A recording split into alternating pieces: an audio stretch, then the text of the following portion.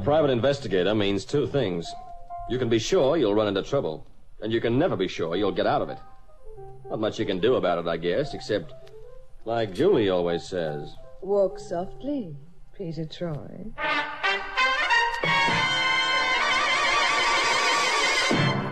And now Peter Troy investigates Pandora's Boxer.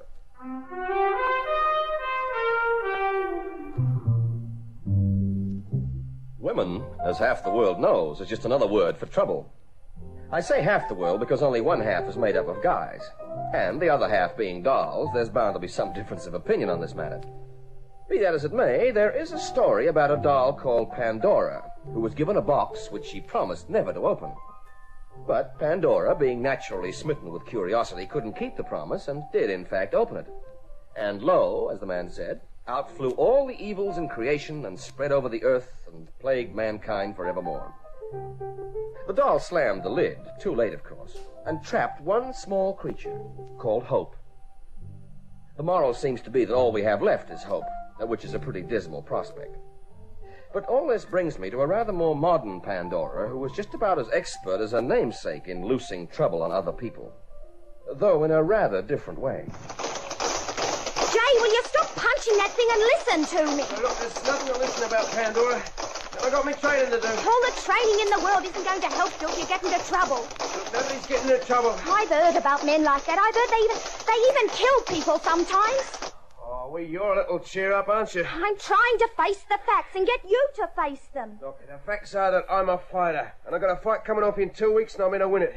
That's the whole situation. And this man who wants to throw the fight? Look, forget about him. I don't throw no fights. I never have, and I'm not starting now. But he threatened you. Look, his threats don't worry me. No, he didn't have the nerve to come and see me. He knew he'd get a punch up the throat for his trouble. You don't even know who he is. He probably represents some powerful people. Yeah, powerful crooks, maybe. And I don't have no dealings with crooks. I still don't like it. Well, who does? But what can I do about it? I don't know. Look, I can't see what you expect of me. If I agree to throw this fight, I'll be no better than the crooks who offered to pay me. Now, is that what you want? No, of course not. Oh, well, I'm glad of that. Well, I mean, getting married to a crook wouldn't exactly be an ideal beginning to wed bliss now like that, would it? Oh, I don't know what to think. I realize what you say is true, darling, but... Well, I hate the thought of you getting into trouble. Perhaps getting bashed or worse. Oh, now, listen... Oh, it's no good, Jay. Something's got to be done. I just can't sit around waiting to hear that you've had your face bashed in or that you've been killed.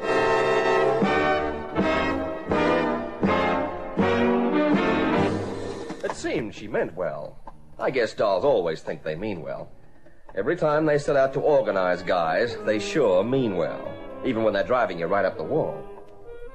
At about this particular time, I was having certain troubles of my own with my secretary, Julie.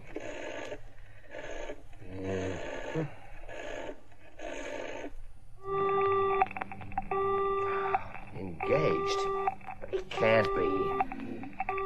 Must be a wrong number. Yeah, let's see. Oh, no. Jolie! Yes? Julie, come in here. Yes, Pete? What's the trouble? Something you can't find? I put everything in the top drawer, so... Never mind all that. This desk blotter. Well, what about it? It's new. It's clean. There's not a mark on it. Yes, nice, isn't it? I thought you'd appreciate having a clean one for a change. Mm-hmm. Where's the old one? Well, I threw it out. It was filthy, scribbles and doodles all over Julie, it. are you aware that you've thrown out a list of very special telephone numbers? Phone numbers? What, on that old blotter? Oh, surely they couldn't... Oh, yes, they could. They were very important. Well, then it serves you right for scribbling them on a dirty old blotter. There's a proper place for phone numbers... The proper place for my phone numbers is where I write them. Oh, of all the dumb clucks I ever met, you are the... Excuse me. Huh? I'm looking for Mr. Peter Troy. Oh, there's no one in the outside office. Oh, that's quite all right. Come on in. Join the party. Bring your own shotgun or knuckle duster. Oh, I don't understand. Nobody ever does understand, Mr. Troy, so don't let that worry you, Miss... Best. Pandora Best. Sit down, Miss Best. Now, what can I do for you? Well, I'm not sure. Yeah, well, everybody says something like that.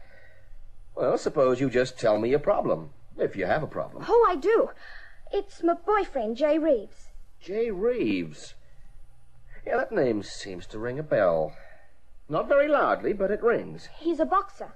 Ah, yeah, that's right. Of course. He's a welterweight. He shows promise, too. Yes, that's what they say. He's fighting Harry Briggs in 2 weeks. Oh, swell. You should kill him. What? You should beat him, I mean. Now, what are you worried about Jay for? Well, someone has offered him money to throw the fight and threatened to beat him up if he doesn't. Yeah? Who? Oh, I don't know. Nor does Jay. It was just a phone call. Well, it was maybe just a crank, you know. There are lots of characters who like to play tricks like that. Oh, I don't think so. Jay believes he's genuine, but he's decided to ignore the whole thing. I'm afraid for his welfare.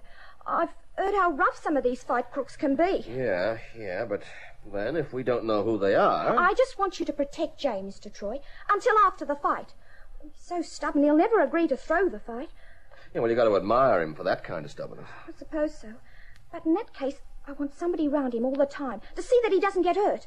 I couldn't bear if anything happened to him. Then he's a very lucky guy to have such a devoted fiancée. Okay, Miss Best, I'll protect Jay Reeves for you.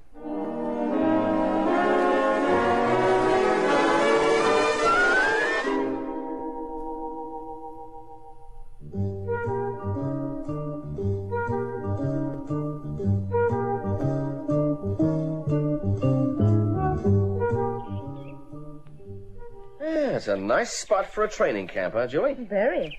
I didn't know this Jay Reeves was such an important fighter that he could afford to set up his own camp. Oh, he isn't. The guy who owns this place just rents it out for all sorts of things. Oh, at present, it's a training camp. Oh, hey, there's our boy. Yeah, I better have a word with him. What for? You said he bit your head off when you first told him you were here to protect him. Yeah, funny thing, that. Why should he care whether he has protection or not? He refuses to worry about the crooks who threatened him. Yeah, that's what I mean. Oh, Jay. Oh, what? Oh, it's you again, is it? Yeah, it's me. Oh, and I'd like you to meet Miss Summers. Women aren't allowed in the camp. Oh, Julie isn't a woman, really. She's a secretary. Very funny, I don't think. Now, see here, Troy, I told you before you're not wanted. Your fiancée, Miss Pandora Best, hired me. Yes, and I told her what I thought of her for doing that, too. So? So she wants you to stay. Well, that's it then. But I don't. Now, look, this is my training camp, and I don't want a lot of flat feet tramping all over it, looking over my shoulder. Flat feet?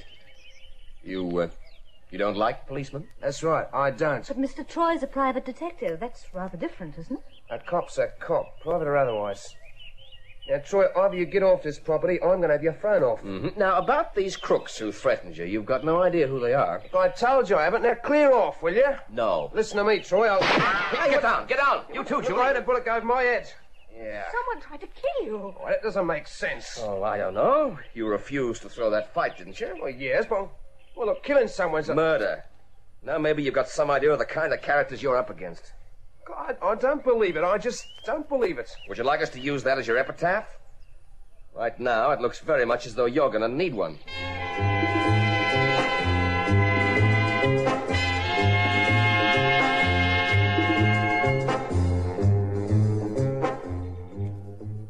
I knew it, Mr. Troy. I just knew something would happen. Those men are ruthless. What men? Why, the men who want Jay to throw the fight, of course. Oh. I hope this isn't going to frighten you off, Mr. Troy. Frighten me off? Oh, no, don't you worry about me, Miss Best. When I take on a job, I see it through. To the end. I'm glad, because now more than ever, Jay needs your protection. I don't want you to leave him day or night. In fact, you should be with him now. Yeah, well, don't you worry, Miss Best. If I leave him for a while, it's because I know he's safe. And it won't be for long. I've got a few things to organize around here. Well, just don't take any notice of Jay. He won't like you around, but I want you to be there. Sort of pop up now and then. Pop up? Yes, it'll do him good. Remind him what he's up against. Make him more careful of his own well-being. Mm-hmm. I've got to go now. I'll see you later, Mr. Troy. And don't leave Jay for long, will you? Pop up? Oh, now I've heard everything. Yeah, well, let's see. What on earth are you doing? Oh, hi, honey. Oh, what's new in town? Nothing much. I looked at the mail. It can all wait. Mm-hmm. What are you looking at that wall for? It's got something I want. Oh, where's that pocket knife? There, I got it. You're looking terribly furtive. Well, I can't help that. I'm an investigator, and I'm investigating. Yeah, this is where we were standing when that shot was fired, you remember? Of course I remember. One of us could have been killed. You think so? Now, look, I'm standing on this step, and I can just reach the spot where the bullet went into the wall. It's at least 2 feet over the heads of anyone standing where you are. Yes, that's odd. The gunman must be a rotten shot. Yeah, I got it. No, Julie. The guy who fired this bullet is not a rotten shot. At least that's my guess. Why?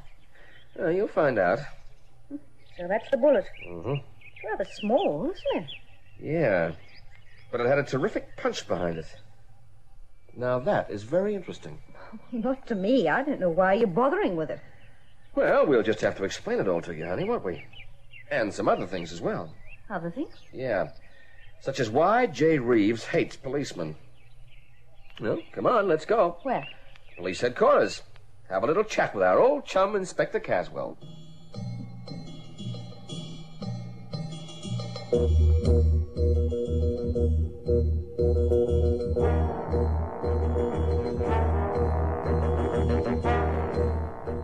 Assignments in which characters take potshots at me, or someone standing close by, are not the most popular with me.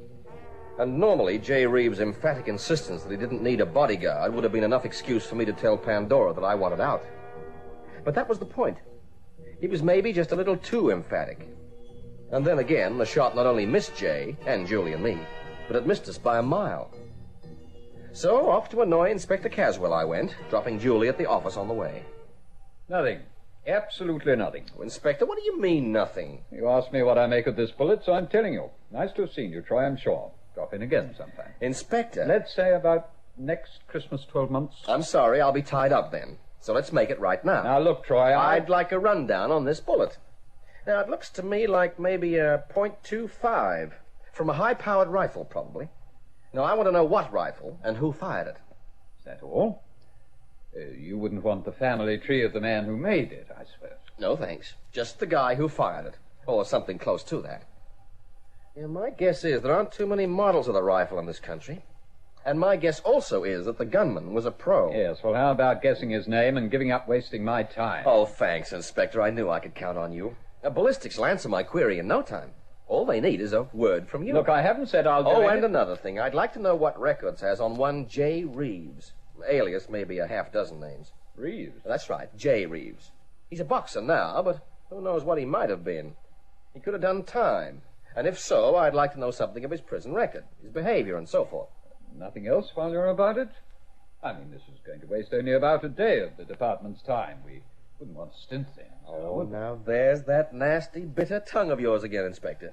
You'll never win friends and influence people that way. Look, I don't want to influence anybody but you right now, and you I want to influence out of my office. I'm already on my way. Oh, Inspector. Goodbye, Troy. You'll call me, won't you? At the office, let's say in about an hour?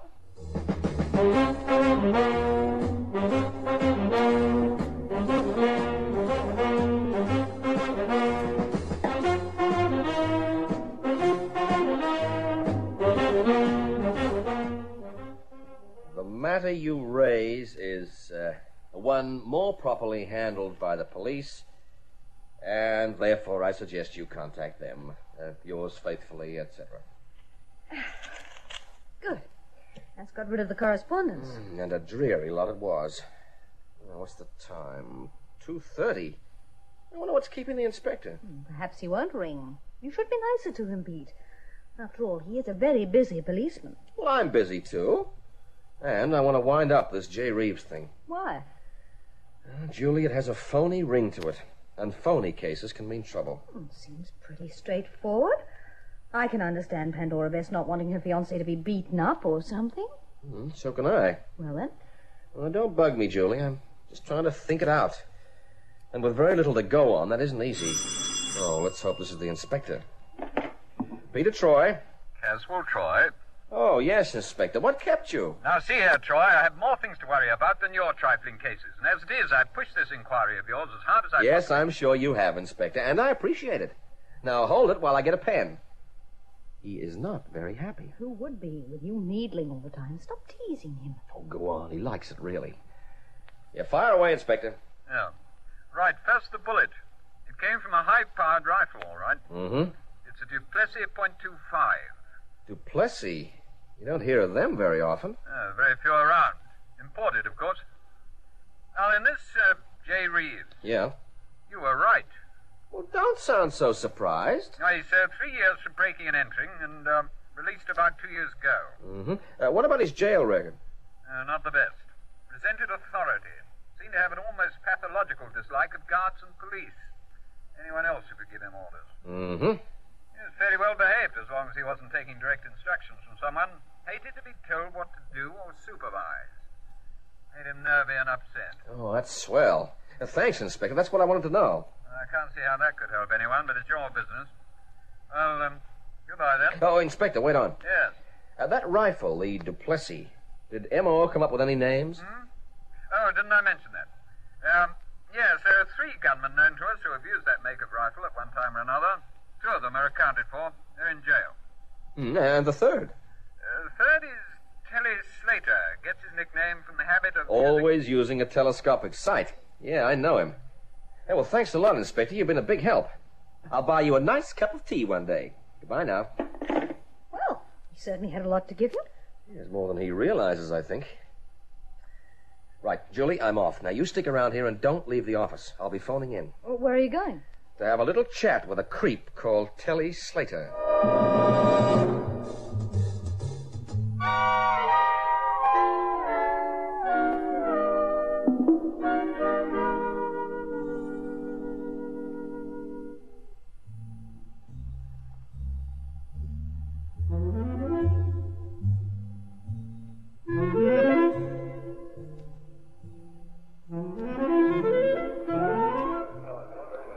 You, Barman. How about a little service here? Oh, right, in a minute. I'm not an octopus, you know. Yeah, I'd never have guessed it from the look of your face. Hello, Telly. No, yeah. What's the idea of coming up close like that and blowing right down my ear hole? You don't mind if I sit at the bar alongside you now, do you, Telly? I don't mind if you fly to the moon, sport. But don't do things that startle me, see? I can get very nasty when I'm startled all of a sudden like. Funny you should say that, Telly. I can get very nasty without even being startled. Like this. Now, just act nice and peaceful, Telly. Nice and peaceful. Like we're having a friendly little chat. This gun's got a silencer on it. I could knock you off and be out of here before anyone knew anything had happened. Yeah, take it easy. Now, softly, Telly, softly. Nice and friendly, huh? Oh, well, what do you want with me? I don't know you. Do I?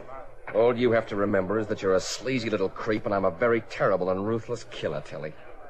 I'd just as soon shoot you as buy you a beer. Now, wait a minute. You can buy me off if you like. Buy you off? I ain't got nothing on... Oh, yes, you have. You've got information. Information like who paid you to take a shot at J. Reeves and miss. Who are you? What's this got to do with you? Oh, goodbye, Telly. I can't say it was nice knowing you. No, hold it. No, don't shoot. I'll tell you. It was Shade Hanson. Hanson? That's right. He wanted to scare Reeves, I suppose. Reeves wouldn't go along with fixing his next fight, so Shade wanted me to scare him.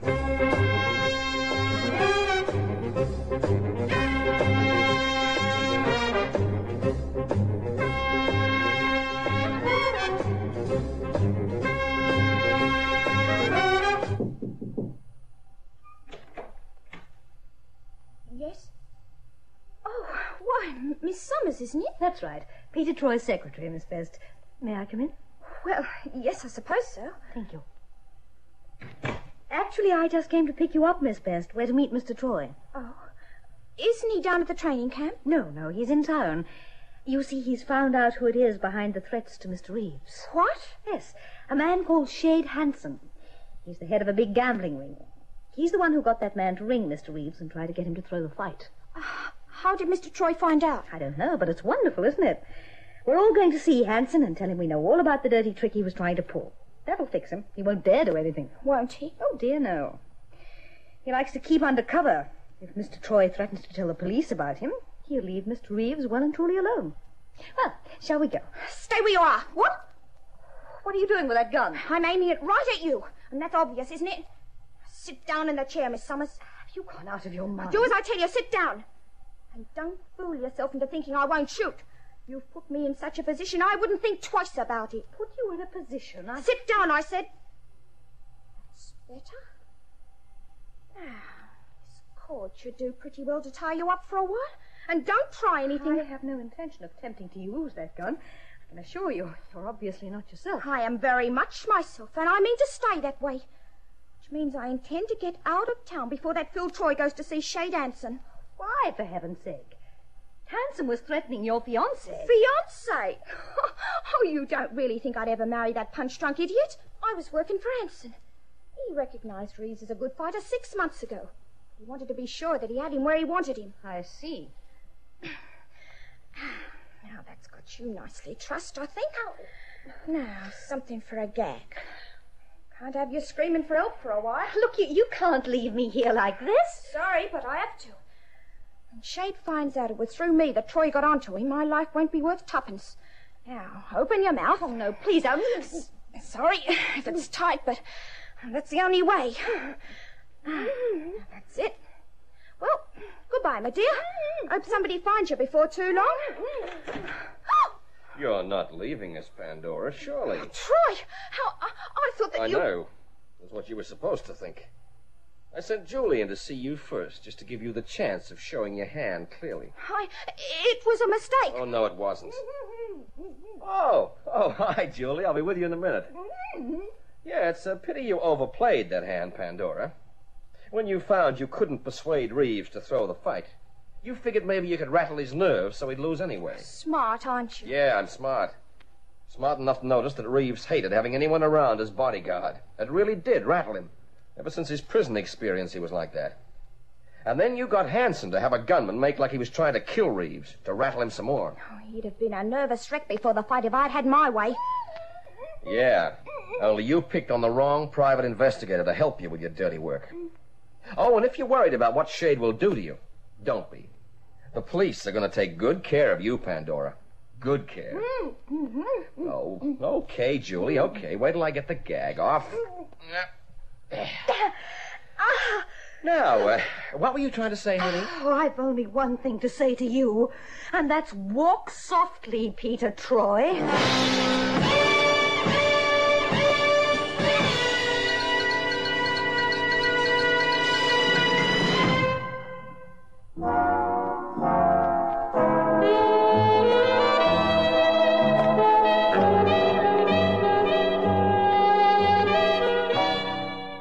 Inspector Caswell dreamed up a nice little charge for Pandora, and her boxer friend had no more trouble from Shade Hanson, who knew when he'd had enough after I gave him a friendly talking to. Yeah, but the thing that sticks in my mind about this case, though, is the effectiveness of that gag Pandora put on Julie. You know, I've figured out 3 smart ways to gag Julie myself sometime. All I need now is the nerve to try them.